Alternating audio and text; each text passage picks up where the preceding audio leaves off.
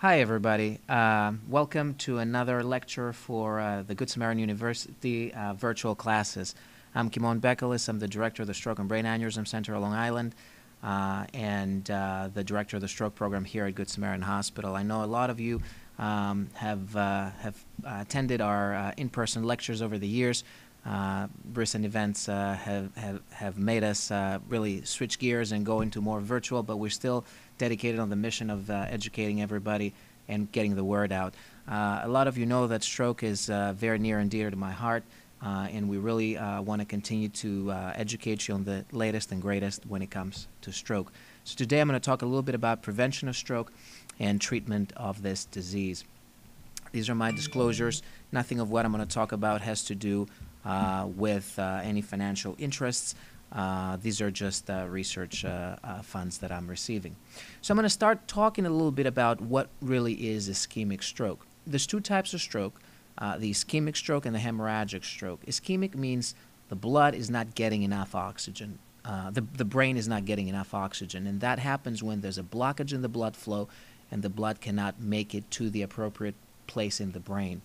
And this is a nice schematic here where you can see, and I'm pointing out there, the blockage in the blood vessel.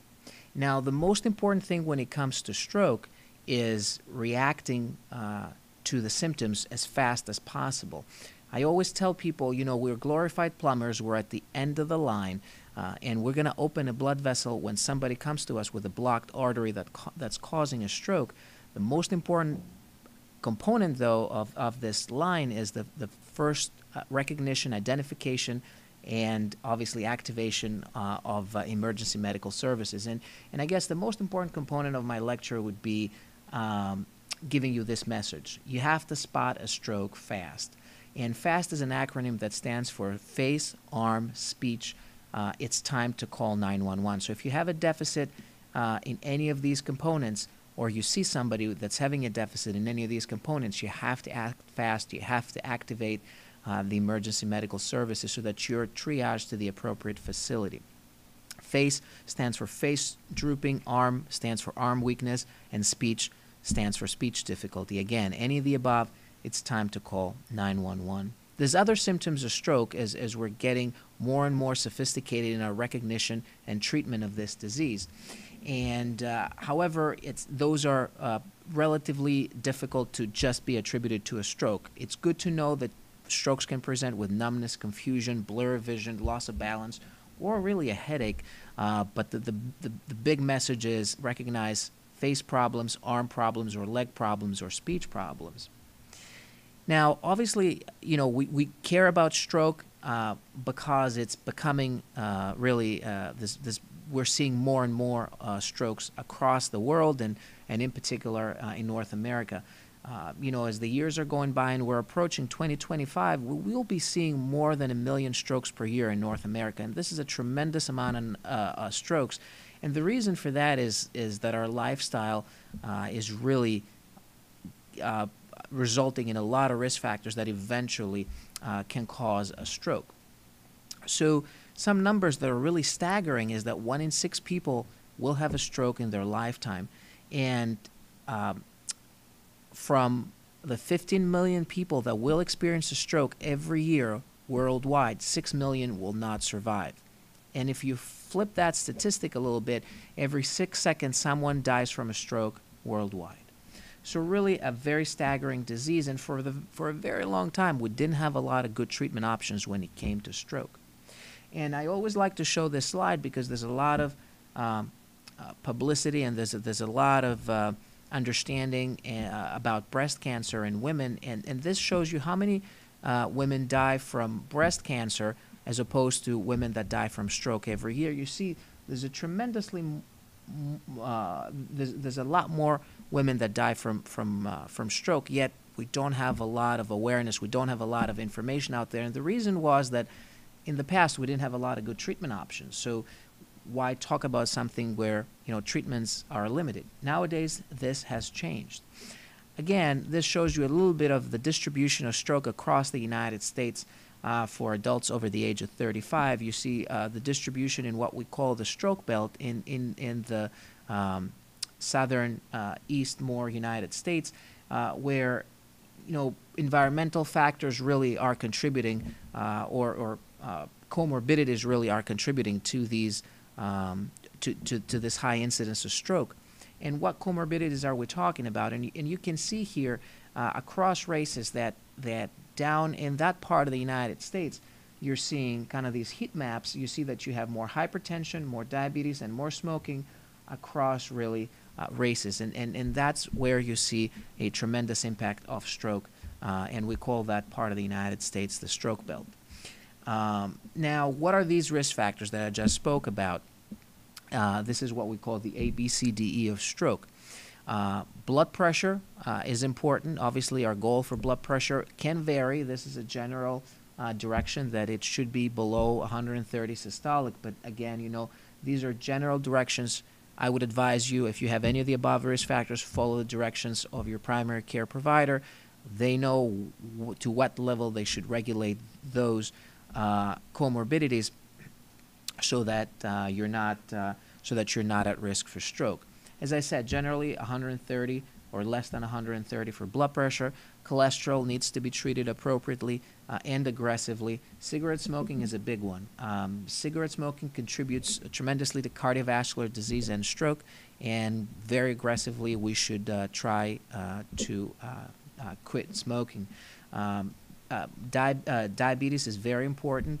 We need to tightly regulate diabetes. Diabetes is a very important risk factor for stroke and cardiovascular disease, and that goes a little bit hand in hand with weight.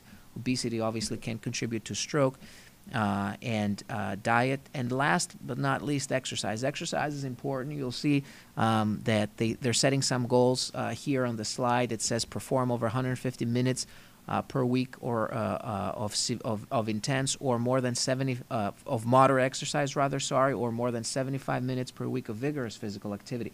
Now, these are obviously some very good goals to have, but not all of us are going to do that much exercise. The important message I have to give to you is do as much exercise as you can do. Every little bit helps, and that's very important in our general cardiovascular health and obviously stroke prevention. I started from B just because aspirin, which was A in this slide, has been had a lot of research on this topic about whether aspirin, if you haven't had a stroke before, what we call primary prevention of stroke or cardiovascular disease, if you haven't had a stroke before in the past, physicians used to recommend aspirin in those folks over 55 years old. Nowadays, that might not be necessarily true, and our recommendations for aspirin have been modified based on research evidence that are demonstrating that some particular group of patients will really benefit from aspirin, but some will really not. And so be cautious on the aspirin, and obviously consult with your doctor above all before making any changes or recommendations. Now, this is a way that was created by the National Stroke Association, the American Heart Association, to really classify your stroke risk. And this takes into account these risk factors we spoke about, and educates you on what category you belong to. And one important thing here to consider is that not one risk factor by itself is important. It's the combination of those risk factors, and those can put you in a high risk or low risk category. Another risk factor here that you might see that I didn't mention before is atrial fibrillation. That is extremely common. Some of you might have that disease. That's a disease typically in the older population, and it really is an abnormal heart rhythm. The heart doesn't pump as efficiently. You have blood stagnating inside the heart that can form a clot, and the heart can pump it into the brain, cause a blockage and a stroke. When you have that condition, frequently you're placed on blood thinners by your physician, and those are important to be taken in the prescribed way, because if you're not therapeutic on your blood thinners, you might develop a clot and have a stroke, especially when you have that risk factor. This slide is very detailed, and it's not meant to be obviously educational, but I just wanted to show you how many things we can do to prevent a stroke after you've had an initial stroke already. And these are all the several categories of why you might have had a stroke. For example, because you have atherosclerosis inside the brain, or because you have a clot from the heart, or small vessel disease, or you might not have a known etiology. But we categorize patients based on their risk factors, based on how the stroke happened, and then generally, if you see the common denominator here in the treatment is you will be getting some sort of modification of those risk factors, but above all, we will be giving you some sort of antiplatelet or anticoagulation to make your blood thinner and to prevent another stroke from happening. So you see a lot of these categories have aspirin as a treatment option. This is a common theme that I like to return to, and that's time is brain. Very important. The quicker you identify the stroke symptoms, the quicker you'll respond, and the higher the chance of full recovery or a life without disability. So again, time is brain, act fast. What treatments do we have for a stroke? As I said, the first part of my lecture had to do with prevention of stroke, right? So these are all the things that we can do to prevent a stroke from happening if you've never had a stroke, or to prevent a second stroke from happening. Unfortunately, despite our best efforts, strokes still will happen, and the way we treat them is really paramount in ensuring that these patients make it out of the hospital without any disabilities. So we have two treatments. The first one is medical. It involves a medication called IV-TPA. That's a clot-busting medicine. We give it through the IV, and our goal is, our goal is for our patients to take this medication when they show up in the emergency room within 4.5 hours of symptom onset, and that medication typically breaks down the clot, opens up the blood vessel. Now, this is a great treatment. It's just that the time window for this treatment is very short, and its effectiveness is better in smaller strokes. In more severe, serious strokes, its effectiveness is limited. And because of that, we had very limited tools for the longest time to treat stroke. Now, things have changed over the last 5 years with the introduction of mechanical thrombectomy. Mechanical thrombectomy is an endovascular procedure, which means a procedure we do by going in the artery in the leg or the artery on your wrist, and we navigate our catheters and wires all the way inside the brain and pull those blood clots out mechanically. So we go fishing for a blood clot pretty much and take it out of the body. In mechanical thrombectomy and IV-TPA, the clot-busting medicine are not necessarily mutually exclusive in the brain. Ideally, somebody should receive IV-TPA and then receive mechanical thrombectomy, as most of these trials have shown us. And so the introduction of this procedure really changed the outlook of stroke and stroke care across the United States, and the world, frankly. So you see that 0 to 4.5 hours was the window we had when we only had IV-TPA. After the first trials on mechanical thrombectomy, that window was pushed out to 6 hours.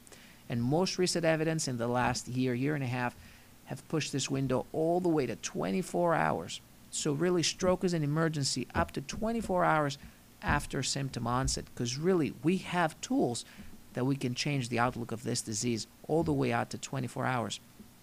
Really revolutionary things that when it comes to stroke care. And this is another important number that kind of shows you how impactful these treatments are, how impactful mechanical thrombectomy is. You really need to treat 3 patients with mechanical thrombectomy that are having a stroke, obviously, to achieve 1 patient with functional independence. Whereas the equivalent to get 1 patient with a good outcome, for example, in somebody who's having a heart attack, you need to give aspirin to 42 patients to get 1 good outcome. See, we give aspirin to somebody who's having a heart attack without even thinking about it, but it takes a lot of people, a lot of treatments to get 1 good outcome. That comes to show you how much more impactful the treatment is for stroke. So I'm going to show you a couple of examples that show you how things can change in a split second and get patients that would have 0 options in the past now to health very, very quickly if these patients are coming to the appropriate center. And as I'm going to argue later, this center would be Good Samaritan Hospital Medical Center, the only comprehensive stroke center in the South Shore of Long Island. So this is a 36-year-old female presenting to us 5 hours after the stroke symptoms started. Again, she's very young to be having a stroke, yet never think that because somebody's younger, they cannot have a stroke. More uncommon, but it can happen. And you see on the top of the screen, you have all these weird-looking CAT scans, and these are maps of the brain that show you whether there's still tissue of the brain that you can salvage. They tell you whether there's still part of the brain that's alive. And so they're called CT perfusion. This is what allows us to intervene in these patients, identify who has salvageable tissue, and open the blood vessel and bring him back to a healthy living. In this girl, it was obvious for us that there was still tissue that we could salvage. And at the bottom part of the screen, you can see the two images before and after the blockage was relieved, and now the brain was receiving blood. Now you see her NIH stroke scale. This number at the top was 22.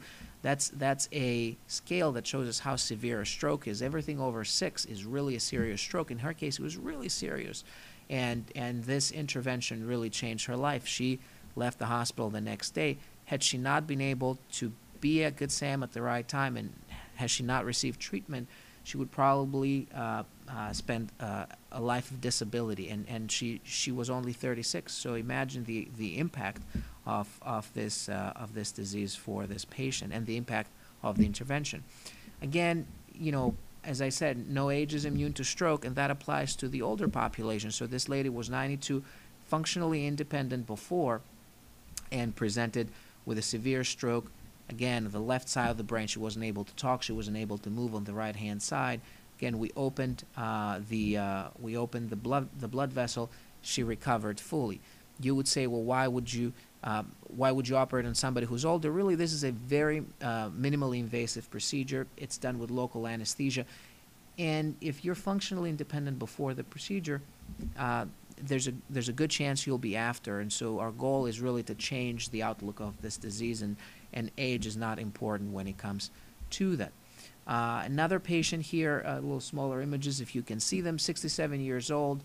Again, you see the right side of the brain is starving for oxygen, but it's still alive. So this is a good patient to intervene and change the outcome of the disease. On the bottom right-hand side, you see what a clot looks like once you remove it from the body.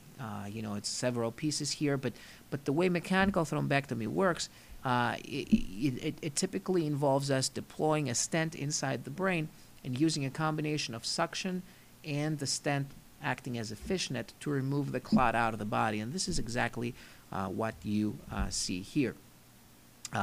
This was a video that's not going to play really, but it shows you how the patient immediately improved on the angio room table.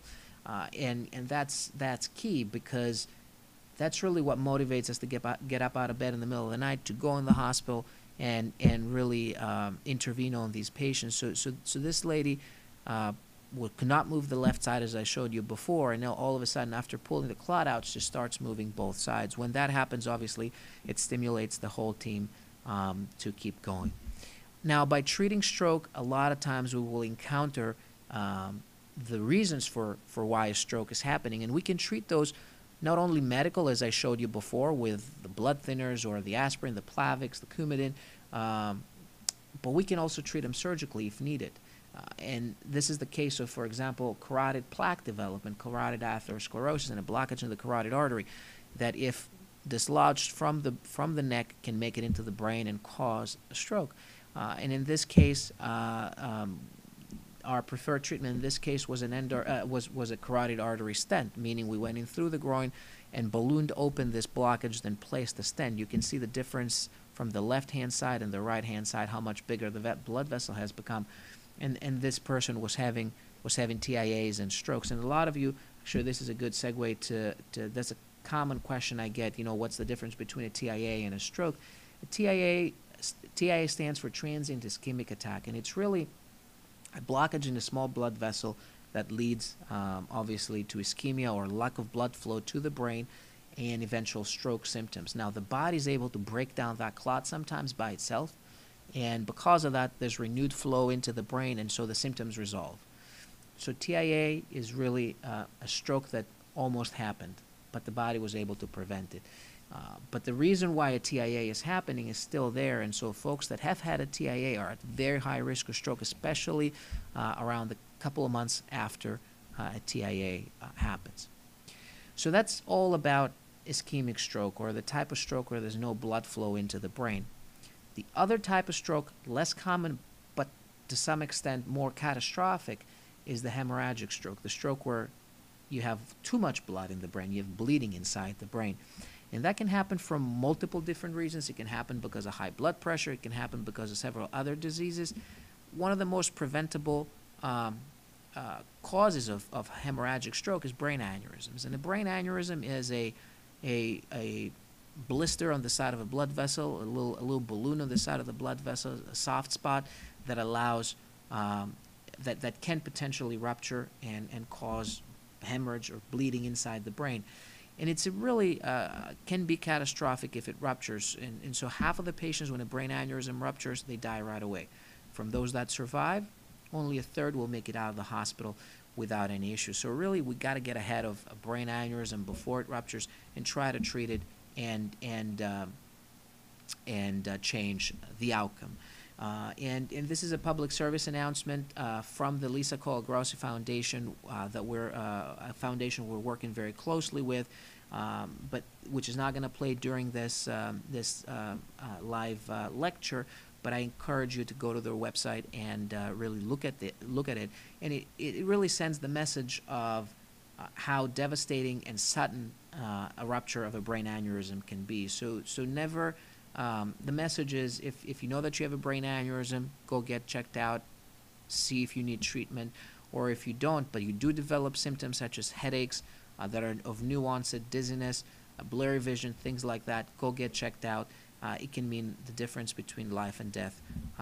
And I'll tell you why treatment for brain aneurysms these days is so simple. So these are the treatment options that historically we've had for brain aneurysms. On the left-hand side, you see what we call clipping of a brain aneurysm. That involves a craniotomy or removal of part of the skull, and then we go deep inside the brain and put a clip at the neck of the aneurysm. That's a great treatment option. However, it involves us doing a craniotomy, going inside the brain.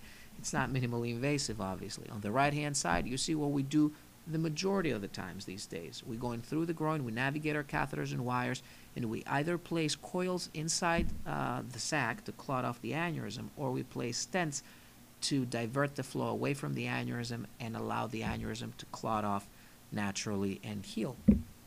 And I'm going to show you a couple of examples of how we treated aneurysms after and before they ruptured. And I think it'll be really impactful to see the stuff that we can do through the groin these days. So this is a young lady, 27 years old, presents with a ruptured brain aneurysm. Again, she was having the worst headache of her life. She called EMS. The initial response was that you're young and you're just having a headache. But really, be your own best advocate. And if you're thinking that this is the worst headache you've ever had, if you're thinking this is different, insist that you go to the hospital. And this is what changed her life. This is what saved her life, really.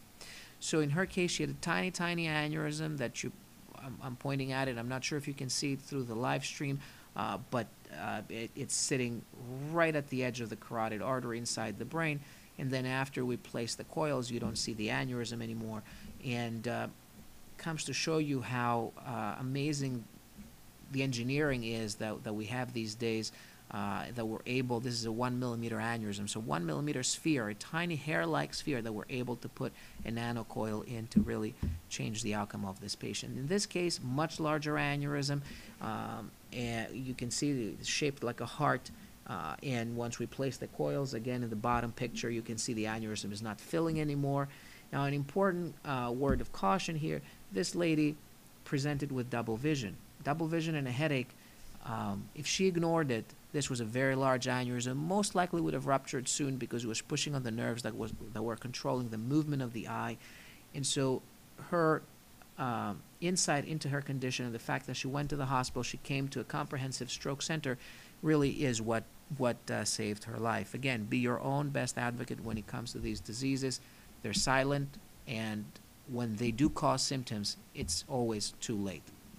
Hence, sometimes aneurysms have been coined the silent killer, but really, really devastating disease. Now, there's another treatment. Again, somebody presents with the worst headache of their life. This is another aneurysm. You can see it fairly large on the leftmost picture. Then we place a stent that diverts the flow away from the aneurysm, and several months out, you see the right-hand picture where the aneurysm is gone. And the way it's gone is that it clotted off progressively, and then the body formed a ledge underneath its neck to block it off and seal it off and heal the aneurysm.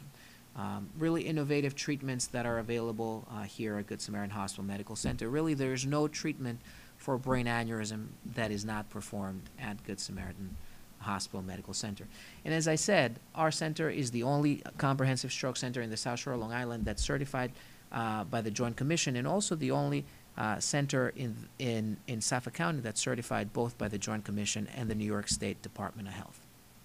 Now, how do we function here as a system? Good Samaritan Hospital is at the center of this hub-and-spoke model for stroke care, and is receiving patients not only for local from the community, but also patients travel here from St. Joseph's and St. Catherine's of Siena, in other CHS hospitals and affiliates, and outside of CHS from other facilities. Since we're able to provide these comprehensive services, the whole system has been organized in a way to bring these patients to us as quickly as possible. And when it comes to where should a patient go, obviously if you're in the territory of St. Joseph's Hospital, for example, that's a great option because you're connected to a comprehensive stroke center if needed very quickly. Now, if you're in the neighborhood of Good Samaritan Hospital, we are the only comprehensive stroke center in the South Shore of Long Island, so it's a no-brainer. If another hospital is within 10, 15 minutes, then there should be no reason why a stroke patient should be going to another facility. And that's been, again and again, the case across the United States.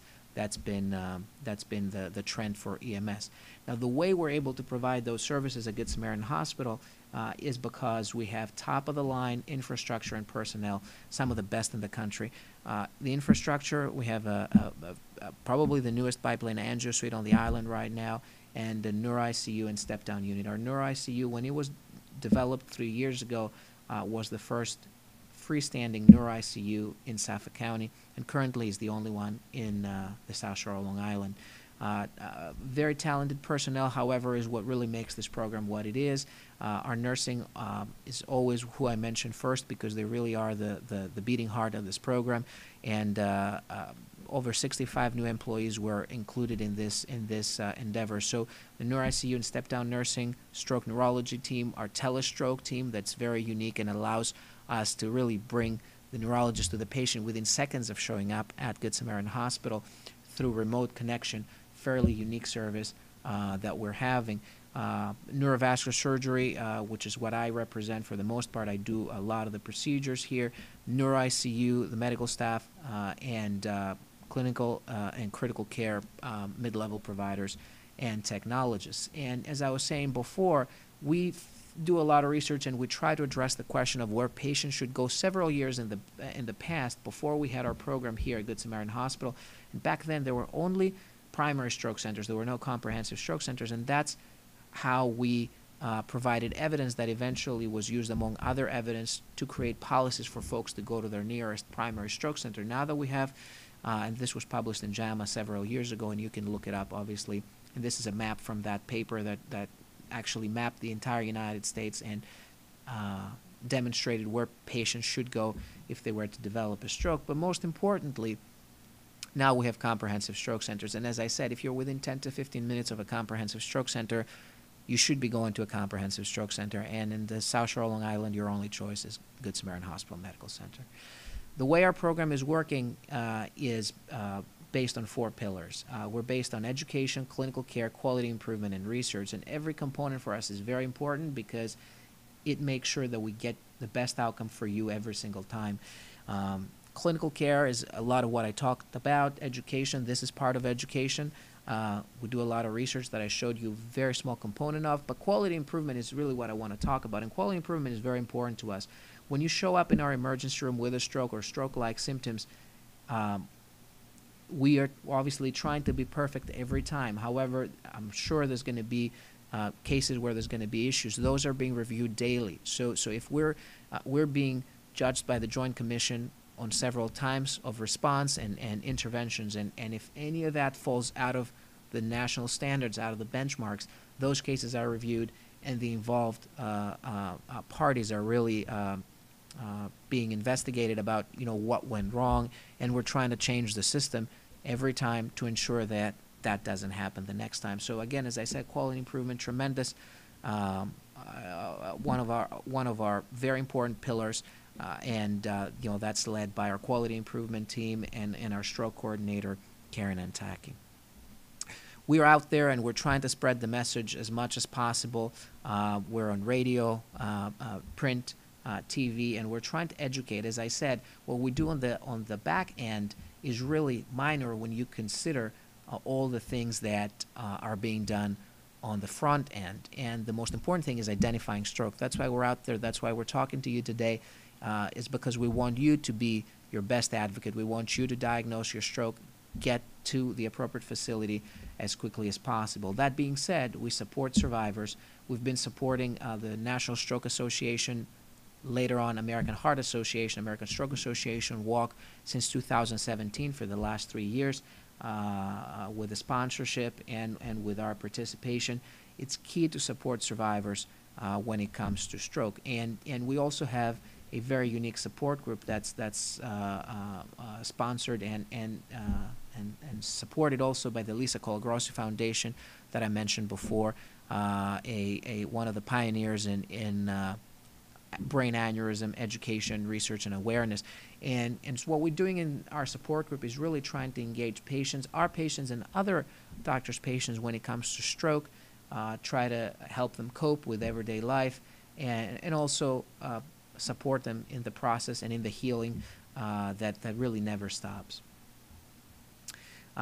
For our hard work, these teams that we have here have been recognized in multiple forums, and I think our most prized recognition was being recognized as a comprehensive stroke center, which is the highest level of recognition for stroke care in the United States. We're in social media, so obviously look us up. We're out there. We're trying to promote awareness and get the word out. The most important thing, as I said before, is what you guys do is really what's going to determine if you're going to have a good outcome or not. The quicker you go to the hospital, the quicker you recognize a stroke, the quicker you come to a comprehensive stroke center like Good Samaritan Hospital, the higher the chance of you to have a full recovery. And with that, I wanna thank you and direct you for more information to our webpage, which is www.strokecenterlongisland.org. Again, thank you very much, and I'm looking forward to seeing you again in the future. Thank you.